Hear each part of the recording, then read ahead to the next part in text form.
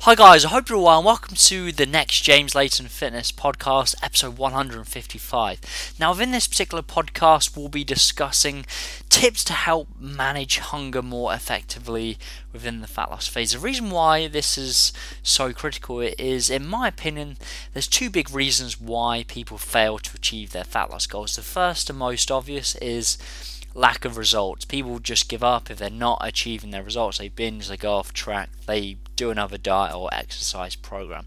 But the second big reason why they fail to achieve their fat loss goals is because of hunger. Hunger can become a real problem within the fat loss phase, and if you're not applying tactics to manage it effectively, again, you can be in a position where you binge, you go off track, you give up completely, or you move on to the next diet or exercise program. And therefore, by applying some of these tips within the fat loss phase, really help tremendously. It help you to adhere to the diet more effectively, and as a result just get better overall progress. So the first big tip, this is probably the most powerful, and this is something I apply to myself within a fat loss phase. This is what I suggest to a lot of my coaching and personal training clients to do, and that is essentially moving more of your calories later in the day. And that therefore means that you need to have less calories early in the day, more calories later in the day. And the reason why this is effective is typically most people are more hungry later in the day, and therefore if you position more calories later in the day when you're most hungry, it can play a little bit of a psychological trick in you, because it makes you think you're not actually dieting because you're still having a lot of calories in the evening. It's also really important to note that fat loss is a result of the calorie deficit over the course of the day, week, a month, over a chronic period of time, and therefore, it doesn't particularly matter if these calories come in the morning, the evening, the afternoon, spread throughout the day. It really does not matter as long as you're creating that calorie deficit at the end of the day, week, and month, ultimately hitting some well set up calorie and macronutrient targets by the end of the day. So that's really the first tip, and that does help tremendously because most people aren't as hungry in the mornings. They're more hungry in the evenings, and just by saving calories until later in the day can help blunt hunger. So this is a similar approach to intermittent fasting, where you have a fasting period and then approximately an 8-hour feeding window. This isn't exactly the same because you can still have calories early in the day, but you're just limiting your intake and then focusing on more calories later in the day. But it's a similar approach. The second big approach you can start implementing is increasing your fiber intake. Fiber keeps you fuller for longer, and therefore by increasing your fiber intake can help to again blunt hunger. So focus on trying to increase your fibrous vegetable intake in particular.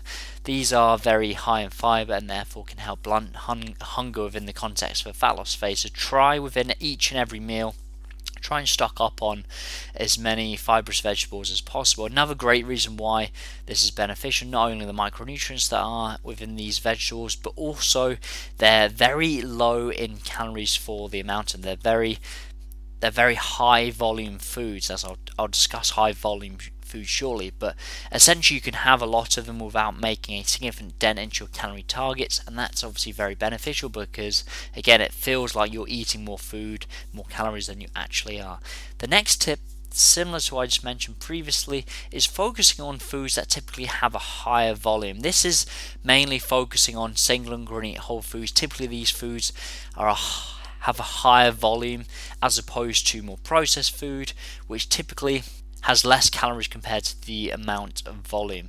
And again, the real key of this is just allows you to feel fuller while having less calories. It fills you up more as opposed to focusing on more processed options that are typically lower in volume but have more calories, and that can really help tremendously. So even though I'm a big believer of a flexible approach to a diet, allowing some processed food in moderation, if hunger starts to become a real issue within the context of a fat loss phase, it's worthwhile transitioning to the vast majority, if not all of your intake coming from whole food, just because these foods are higher in volume, they have less calories, and therefore this will help to minimize and blunt hunger within the context of a fat loss phase. So start applying these tactics immediately within the fat loss phase. They really will help tremendously. It will make a huge difference, especially the tactic of moving more of your calories later in the day. That really is a game changer for a lot of people, because again, it doesn't matter at what point throughout the day you're consuming these calories as long as you're still creating the calorie deficit. So feel free to move more of your calories later in the day, and that will make a huge difference with regards to blunting hunger within the context of fat loss phase. So thank you very much for listening. If you've still yet to subscribe to the channel, please do, and I'll look forward to speaking to you next week. Thank you very much.